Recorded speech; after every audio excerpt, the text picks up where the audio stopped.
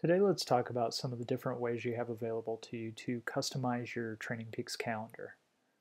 So as you can see right now, I don't have a whole lot of space on my calendar because of long descriptions or multiple workouts on a day, lots of information in the week summary.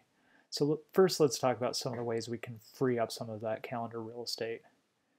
First, I need to go to my account settings, and I can do that either by clicking my name in the upper right, or click on any of these workouts and click the gear icon here. Now I'm in my settings. The first thing I can do is I can decide what I want to see on each of those workouts. And so me as the coach, I don't really need to know what that description is. I know what the workouts are, so I'm just going to go ahead and remove that. Note that this does not change what my athlete sees on their calendar, so they'll still be able to see that description. You'll notice here that I do have post-activity comments. And so this is nice if your athletes are logging post-activity comments. You can quickly glance at your calendar and see if they've logged a new comment.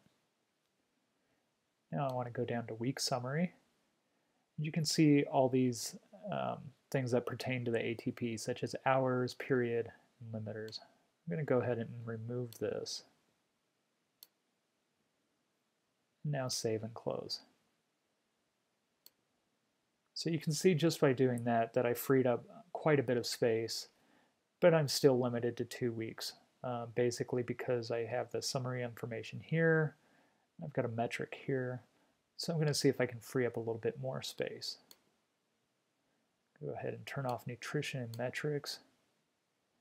And so that freed up just a little bit more space. I can remove that week summary. And the last thing I can do is I can go to compact view. And so now you can see that I have 3 weeks showing at a time. So just a few tricks there to free up some of that space. I'm going to go ahead and bring the summary back now and show some of the other calendar options you have. Go back to my account settings. So if I didn't want to see my workouts colorized based on compliance, then I can go ahead and uncheck this box right here.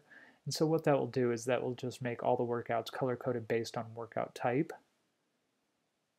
Then the other thing I can do, if I go down to my week summary, I can go to event, I can add event countdown. And this is something we just added. And again, this is based on the ATP, but it will show you on the week summary how many weeks leading up to the next A race or event. Going to say save and close.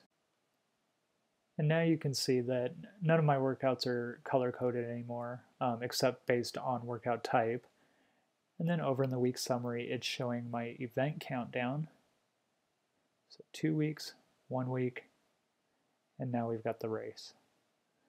For more information on this or other TrainingPeaks features, please go to help.trainingpeaks.com.